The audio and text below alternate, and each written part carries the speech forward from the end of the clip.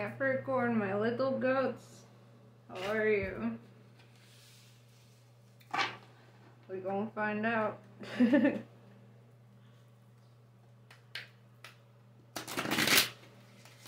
Alright, let's see what the sea goats are up to.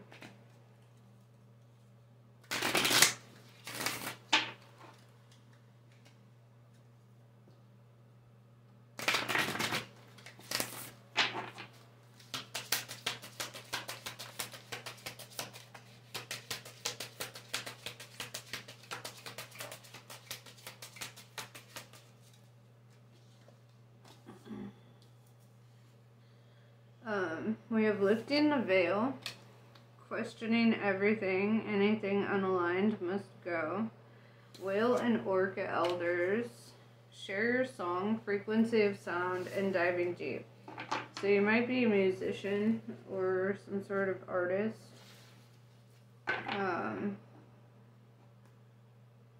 Let's see, what are you questioning?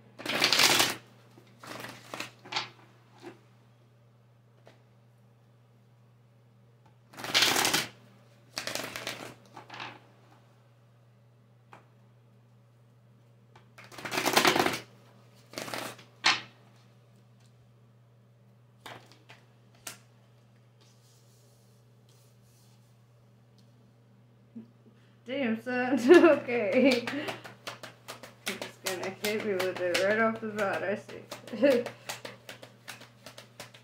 Little Capricorns. Alright. So with Ace of Cups in reverse, I feel like you're going through a time of like self-awareness or self-acknowledgement. You know, sometimes when we lift the veil, we reveal things about ourselves. Things that are hard to accept or like. With Two of Pentacles, I do see you in the energy of making a decision here. And I feel like music is a really strong calling for you. So if you don't write music, you should probably listen to it at least. I feel like, you know, even building a playlist can be an art of self-expression. Let's see. Let's talk about this decision.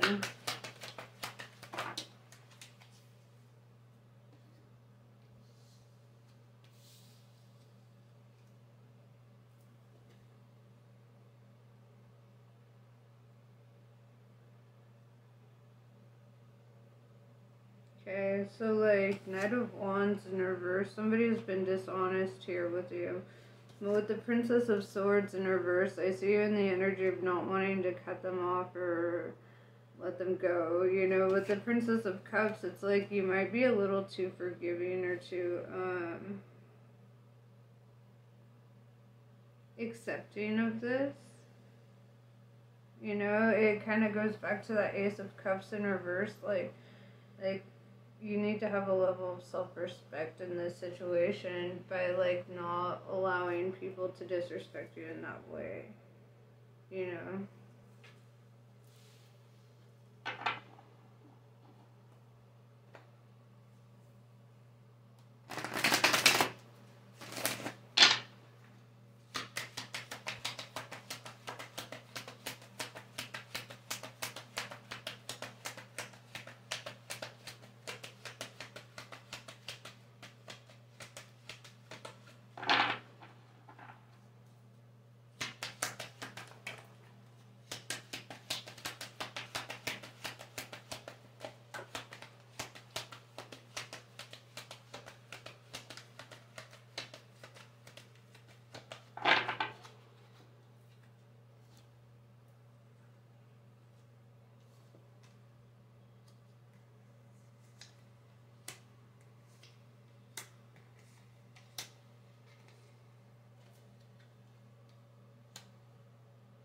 Yeah, so with the Emperor in reverse, it's like the person you're dealing with is really not a strong leader. Like, they're really I'd say immature. They lack confidence. With the Temperance in reverse, they could be really impatient. not really have a high tolerance for you or anything, you know. With the Knight of Swords in reverse and the Two of Swords in the upright, it's like I see that you don't confront certain things with this person because, like, you want to keep the peace. But with the Four of Cups in reverse,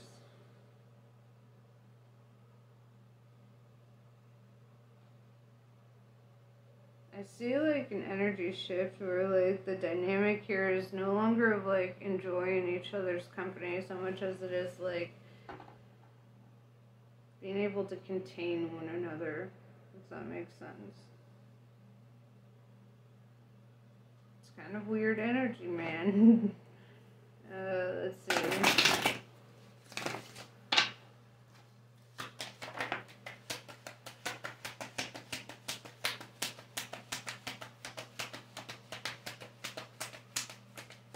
High Priestess in reverse tells me you could be in denial about something. Lacking faith on a situation.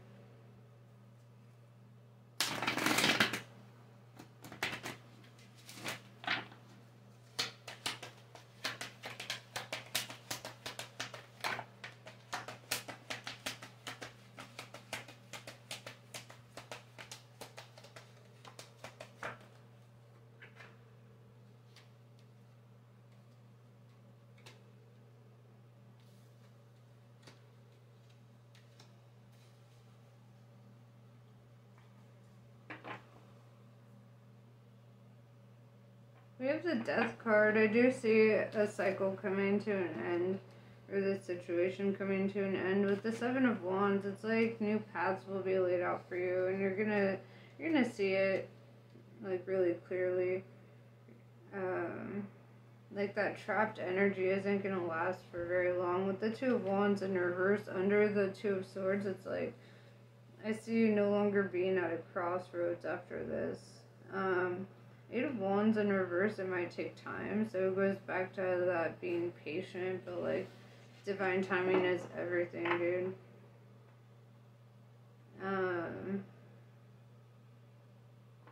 Yeah, I'm gonna drop some oracles on this. I feel like intuitively you know like what you should do about your situation. I just feel like you really sit in that energy of trying to keep the peace, and eventually you're just gonna have to like express your truth and accept that sometimes that means no peace. You know? And sometimes we need those moments that lack peace so that we can better appreciate when we have it. A moment in reverse. Yeah, no, it's time for you to kind of step outside of your shell a little bit. Kind of like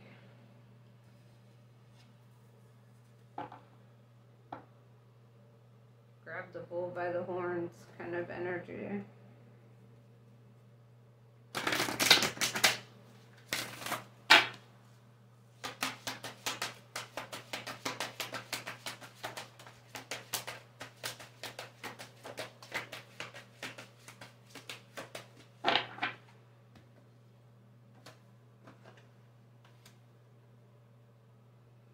We have unity and eternal flame, right? I always attribute the eternal flame card to twin flames, especially with the way that she's like kind of sitting there. She's got her light on, and it's kind of indicative of her waiting for her love to come from, you know, overseas or whatever.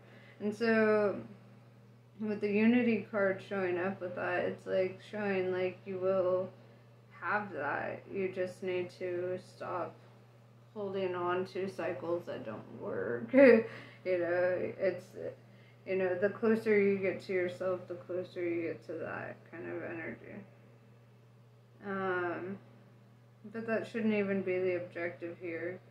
You know, the objective here is really coming to a place within yourself where you no longer need any kind of validation outside of yourself, you know. You don't need anybody's approval or, like, you know.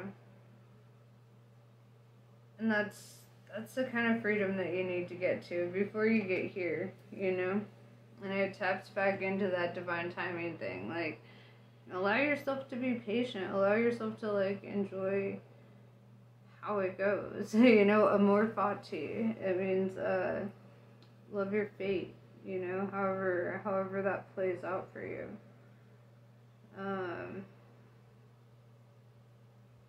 But yeah, that's pretty much what I have for you.